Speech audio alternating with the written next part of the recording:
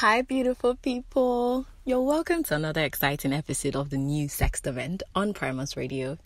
I'm your host, O to the Y to the E to the E to the Z and A, Oyiza. And if you're just tuning in for the first time, welcome to the number one sex show on radio. Okay, and please listen with your headphones, okay? Because it's gonna get really, really steamy and hot in here. Okay, real quick, before I go into the topic of the day, I'm gonna go on a short, quick musical break, to all let us loosen up and settle into the mood of the day, because we're gonna be talking about an exciting topic. Yay! I would be introducing you guys to my topic when I return. Welcome back, guys. That was Rapid Fire by Santi. I wanted to put us on a cruise mood so that we can get right into the topic of the day without delaying any further. Okay, we're going to be talking about cunnilingus today. Tongue action, pussy eating. What other name is there? Clit intercourse. If there's such a word. Okay, I'm going to dive right into it. Number one rule is, guys, when giving your woman a head, please don't start with the clit. Don't jump at that clit. No. Like no. Move, play around it. Kiss her inner thigh, kiss the pussy lips, tease her body. Don't just jump right onto that clit. Well, and number two is, let the tension build. Please, foreplay, lots of it. Lots and lots of foreplay, guys. Like, well, women, our body needs attention. Some serious attention. And please take your time. Don't rush. Foreplay is not supposed to be kiss her 2 seconds off her clothes. Make her honey for you. Drive her crazy. Necking, kissing, ass grabbing, ear nibbling, boobs play, nipple play, all of those things, all those positions you want to put her in when the fuck fest finally begins. Tease that body, drive her crazy. You know what I'm saying? When you make women feel like a goddess, you can get anything you want, like anything, including a wet, juicy pussy to play with and fuck senseless. Yes, I said what I said. Number 3, don't ignore the labia. Many times, the poor labia minora gets forgotten. It's like you think it's not fun. Why? Tell me, how would you feel if we keep forgetting to lick your sack and play with your balls? I thought so. That thing you thought in your mind, go.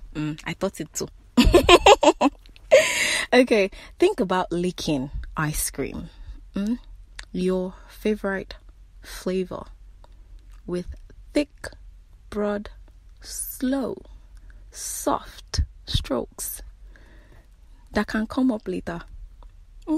Like, don't use your pointy tip yet. That can come up later for variety. Just start with really broad strokes and sultry strokes from the bottom of the pussy up past her clit with the figure 8 in mind. And then do that again and put it on repeat. And then, okay, number 4. Before I start daydreaming, number 4 is, please use your tongue and lips to smush that juice around. Yes, smush it. Put your face in there. Go. Because wet is good. And number 5 is, the clit please doesn't lubricate itself. You need to do that for us. It will not. After using your tongue and your lips to carry juices everywhere onto that clit, then you can now play with our femme dick. That means our female dick. If you get it. Okay. And number 6, it sucks when you don't suck. Please suck. Suck. Because sucking dick is fun for us. Don't you know that? Okay, so I presume sucking pussy lips should be fun too, considering. So it's not like you're going to gag. Duh. Anyway, it's great when you suck on the pussy lips and play with it too. Tease her with it. Then suck on the clit gently, using your tongue to glide across the tip of the clit. Anyways, it's okay to be inexperienced. Take your time and don't be nervous. It's okay to ask questions. And women, please speak up when he's not doing it right. Or if there's anything he did that you like, direct him, guide him. He shouldn't know your body better than you. Duh. Okay, number 7. Get your face in it. Don't be scared. You can't eat pussy with your nose in the air. A healthy vagina does not smell like tropical fruit, or some fruity nonsense.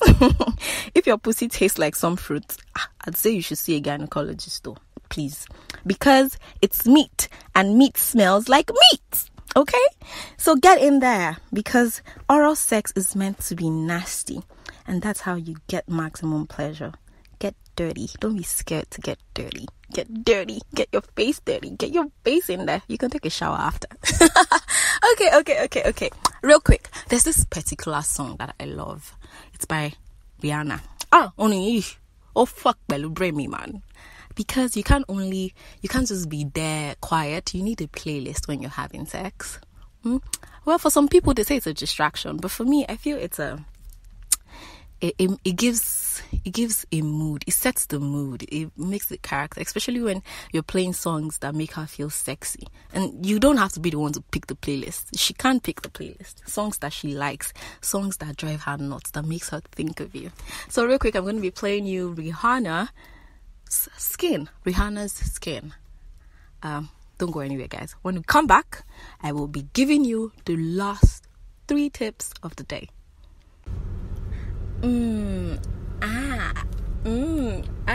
Okay. That was Rihanna's Skin. You should thank me for going to search for amazing songs for you guys. Okay, real quick. Welcome back, guys. And let me do a quick recap of the points I've been given since. Number 1, don't start with the clit. Number 2, let the tension build. Number 3, don't ignore the labia. Number 4, use your tongue and lips to swish that juice around. Number 5, the clit does not lubricate itself. Number 6, it sucks when you don't suck. So that means you should suck. Number 7, get your face in it. Put your face in there. Put your face up in there. Put it up in there. Okay, so that brings me to the number 8 rule.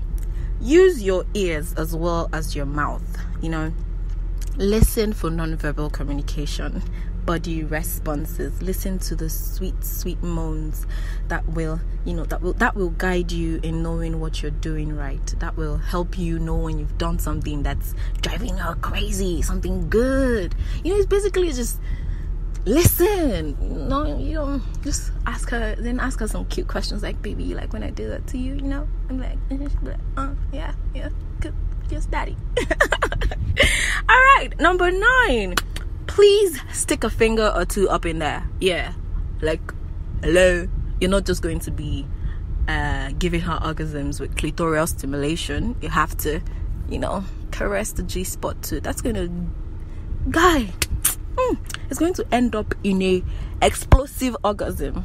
Trust me, I know. Clitoral and G-spot stimulation has never, ever, ever gone wrong. It's mind-blowing. Yeah. And if she's a sweater, that technique is sure to make her all over your face. And if you and your partner are into toys, you could introduce a vibrator, on the top of the clitoral hood while you're putting your tongue up in there and you're going, you feel me? All right, I know, right? Pew pew pew pew pew, fireworks everywhere, and everybody is happy. All right, and the final rule is there are several other positions you can give her orgasmic experiences from. It's not only to lie down in front of her legs just like that. No, have her put her ass up in the air. You know, we like to sit on your faces too. Have her sit on your face, except if you have some reserves about her sitting on your face. But trust me, it's fun. You will not choke. And she could sit on a chair, and you could stand between her legs. I'm just basically giving y'all styles which you could give her amazing heads from. So like I said, she can sit on your face, or she can be on all fours. Like, you know, imagine her on her knees and like on all fours. I mean, kneeling down, her hands on the floor, ass up in the air, and you're just behind her, like putting your mouth in there and just going blah blah blah, crazy with the pussy. Yeah, I know, right? Or she could be lying down with her legs up, and you'd be scattered somewhere in there, and then putting all this glorious mouth into the powerhouse. Okay, with that, I have come to the end of the show this week. It was really amazing talking to it was really amazing being here with you guys this week. Like, I don't know, it's really nice. I hope I was able to give you useful information. And remember, these are my parting words. Before engaging in oral sex, simply ask yourself, how do you want to be remembered? And with that, I say au revoir. And please do not forget to like, subscribe, follow, share with your friends and family. You do know that when you're sharing with the family, it has to be family that subscribes to this kind of content. Anyway, thank you so much for listening. Join us again next week as I bring to you several more interesting topics. And please do not forget to follow us on our social media platforms at Primus Media City on Facebook and Instagram, and me at O_Y_I_Z_A on Instagram. I remain your darling, beautiful host, Oyiza, and I'm going to be leaving you in the hands of Jenny Aiko and drum roll please, Jeremy. Bye guys, love you. Mwah.